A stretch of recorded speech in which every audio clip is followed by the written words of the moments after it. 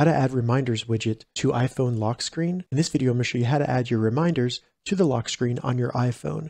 And if this video helps you, please consider giving it a like and also subscribe to my channel because that really helps me out. So to put the reminders widget on our lock screen, the first thing we need to do is simply open up the settings on our iPhone. Then once in the settings, scroll down to the third section and select wallpaper.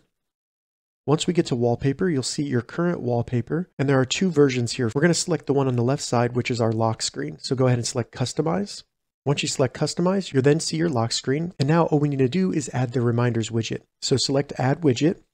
You'll see a list of widgets available below. Simply scroll down until we see reminders, select reminders, then just select the reminders widget right there, and it'll show up on your lock screen. So now to save this lock screen, I just need to select the X to close this menu, and then select done in the top right, and it is now saved. So when I go to my lock screen, you can see the reminders widget right there. All right, so that's how you put reminders widget on iPhone lock screen. If this video helped you, give it a thumbs up, and please consider subscribing to my channel, Gauging Gadgets. Thank you so much for watching.